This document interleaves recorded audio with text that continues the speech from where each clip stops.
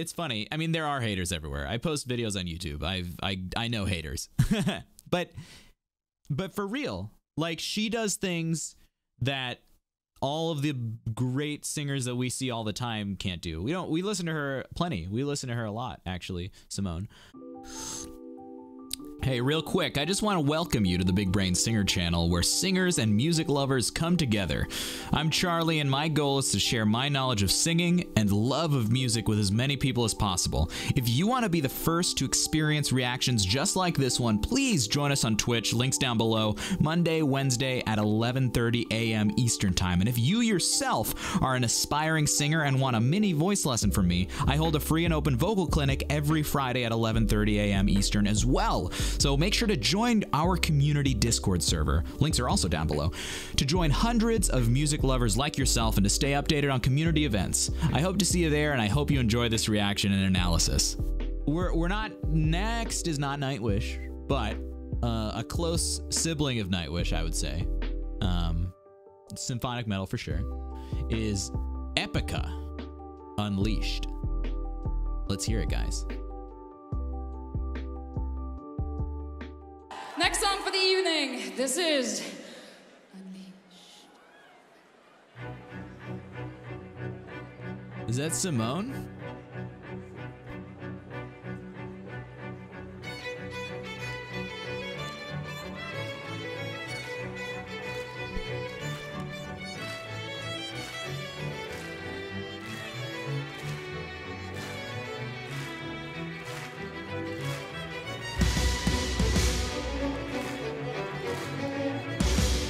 So I've spent a lot of time with conductors and orchestras in my time, and nothing comes close to anything as cool as this.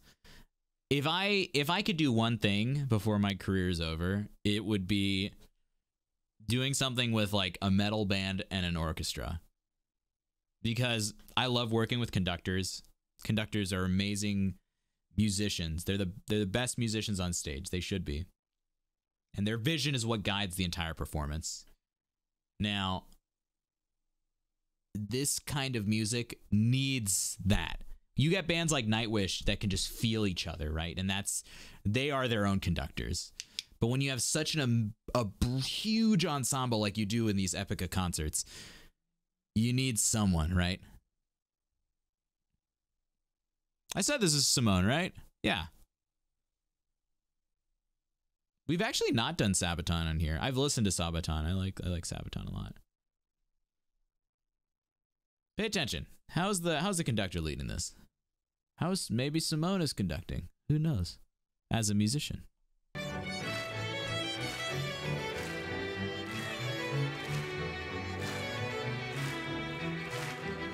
No passion.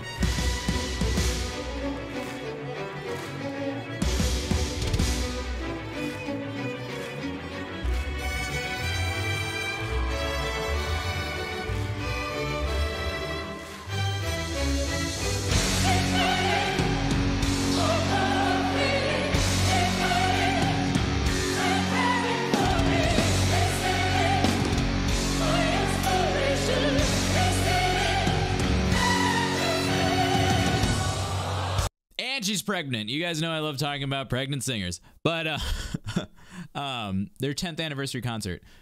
These choirs are really fantastic for music like this because it adds an immense amount of emotional power behind these songs. The voice of the people, as it were. And Simone is their fearless vocal leader. And if you guys want to hear me do another pregnant singer rant and tell you how that works, then I'll do it. but I don't know.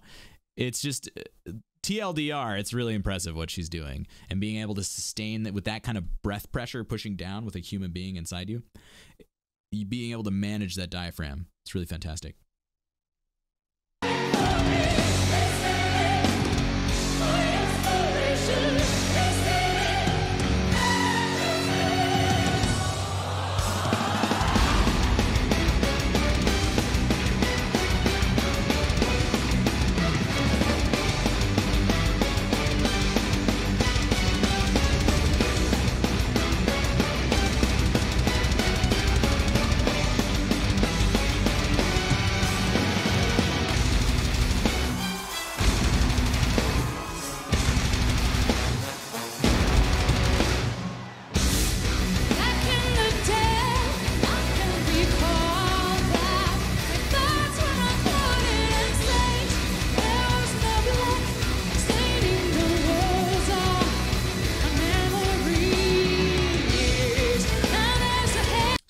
heard her in one of the official Arion videos. I think it was the Human Equation.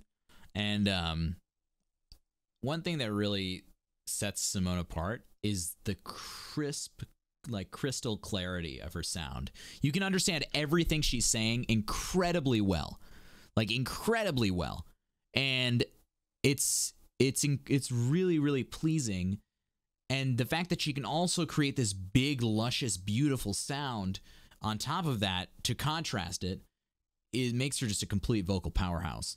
But I love like the clarity of diction and tone that she creates is really, really, really unique and significant for her artistry.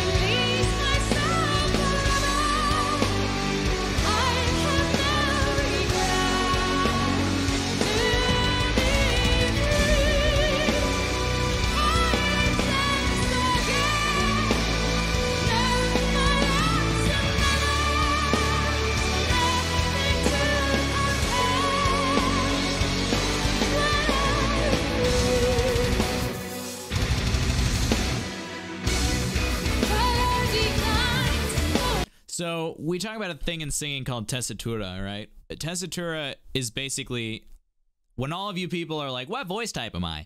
The tessitura is what dictates what voice type you are. And it's basically the like average range that you are good at singing in, and good at singing and being where you're most comfortable singing.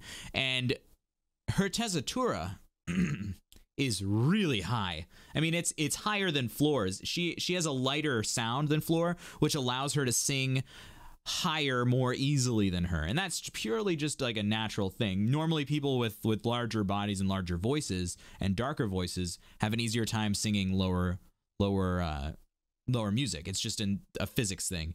If the vocal cords are bigger, they're better at doing low notes and vice versa. And that's just like a big thing. But when it comes to the tessitura, you know, she has this amazing sound that can just sit up there all day. And it cuts right over the orchestra. It cuts right through the orchestra. Even though she's using a mic, it's a sound that cannot, the clarity and purity that she brings in that sound that just sits up there, it can't be replicated by any other instrument. And that's another really huge strong point about Simone's singing. Not to mention the fact, she's pregnant. And oftentimes, as I've talked about with a couple other videos of really amazing singers doing performances while they're pregnant, going through that process, you know, as an anatomical thing, it actually facilitates a lower sound. You get more color and depth in the voice, but she is keeping that sound forward and pingy, and it's incredibly beautiful. And she's staying true to what she does best as an artist, and she's using that really much well.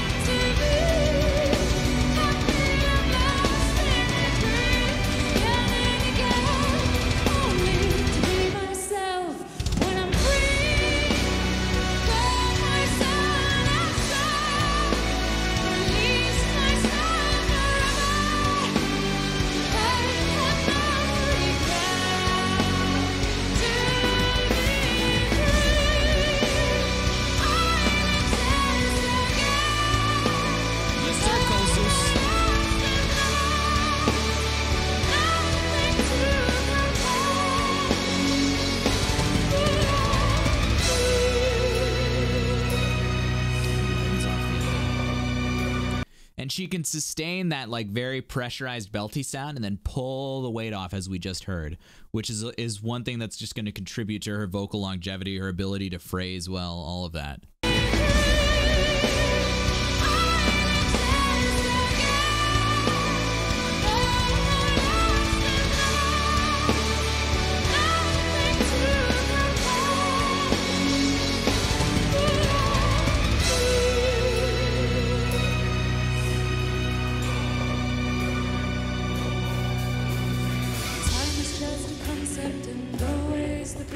fades.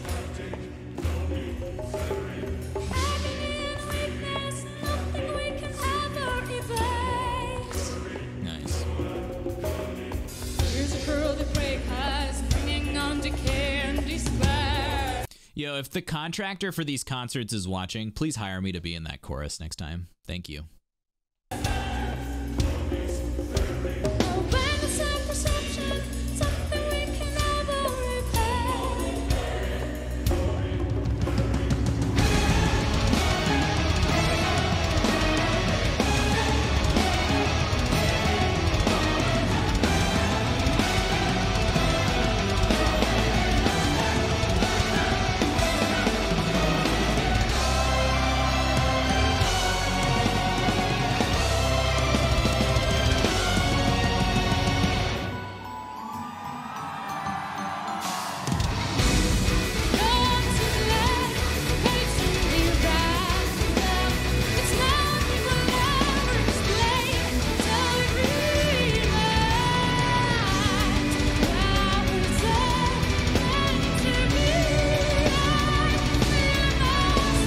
Yo, who could bash her for her singing? Like, you go, if you're gonna bash her for her singing, you go do it. All right. Like, I don't know. Tao, you did not get fired. It was just there. Who can bash her? Everybody hydrate. Who can bash her for this? This is beautiful, beautiful singing. It's funny. I mean, there are haters everywhere. I post videos on YouTube. I know haters. but for real, like, she does things that all of the great singers that we see all the time can't do. We listen to her plenty. We listen to her a lot, actually, Simone. But we listen to a lot of Floor Jansen because a lot of the people in the community love her and Nightwish, and we listen to a lot of different singers. We even listened to Dimash once, and like, she does things that other singers can't do. She's a unique voice in the world, and all of them are, right? Not worth bashing singers like this, right? Gamer, I did not change the room. I kind of repositioned the camera, and I actually have some plans to put some interesting lights and stuff back there. And I changed my lighting a little bit. But, yeah, no. But, yeah, she was around 18 to 21, especially her live performances at the time weren't up to the studio quality to some people. Yeah. Why do you go to live performances in the first place? It's because you don't want to hear the studio quality. I don't like listening to studio quality because I want to hear musicians being musicians. I don't want to hear, though it's incredibly impressive, I don't want to hear like recording engineers and mixers and mixers and masters doing their thing, right? I want to hear performers in the moment doing a thing, right? I didn't know she got bashed. I think she doesn't sound lazy at all. No, she sounds like she has an incredible voice, and she's using the strengths that she has naturally, right? Yeah. Yeah, I think that totally makes sense, because part of the reason we listen to bands like Epica and Nightwish are to like feel the raw humanity in their music. And the best way to do that is to go see them live. Absolutely.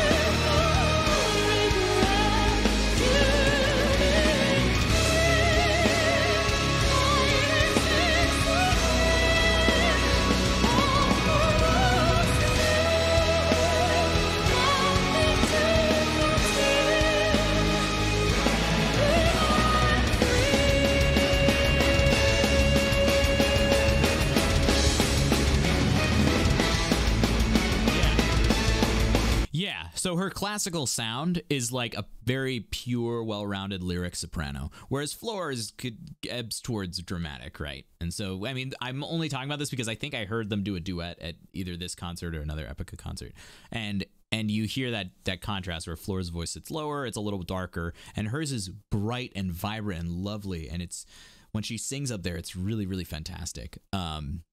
Yeah. Her classical voice is really, really pure for the print. Let's listen to it one more time just to get that sound in there.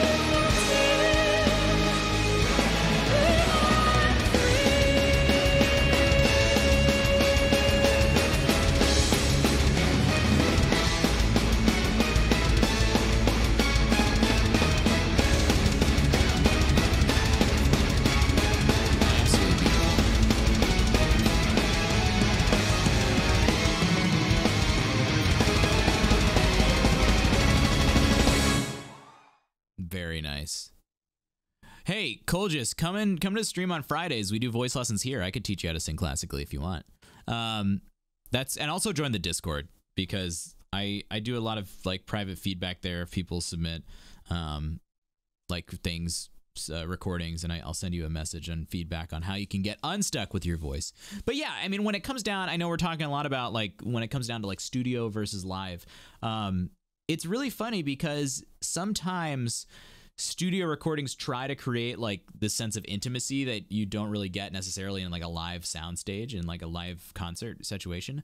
But there is no getting around the fact that live performances connect so much more with the performers as people rather than them just being individual instruments. I hope that makes sense, but that's kind of how I imagine.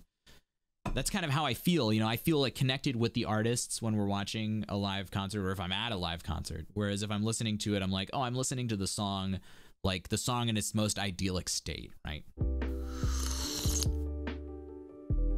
Wow, you're still here. If you did enjoy the video, I want to invite you to check out my Patreon page where I offer multiple tiers of perks for both aspiring singers as well as music lovers who want to take their listening skills to the next level. Also, I do need to say it, like 90% of the people who watch my videos aren't subscribed to the channel. It really doesn't take much. Can you please just press the little button down there? If you made it this far, you probably fit in right with the rest of the people who are the Big Brain community. Anyway, thanks for watching, and I'll see you in the next one.